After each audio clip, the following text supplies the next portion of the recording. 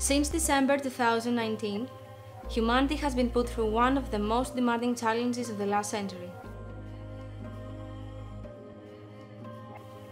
For the first time ever, scientists from every corner of the Earth joined forces in order to develop an effective vaccine as soon as possible.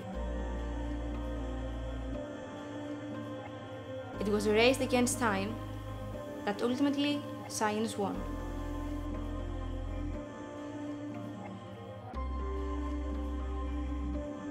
In order to achieve such a feat, new types of vaccines, never commercially developed before, have been created. Through such a demanding challenge, science has gained extreme knowledge in the field of vaccine production.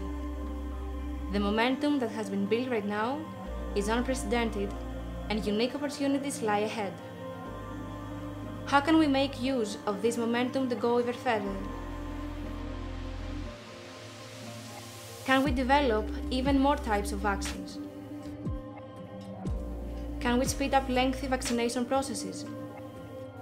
Can we minimize risk and side effects while still keeping people safe?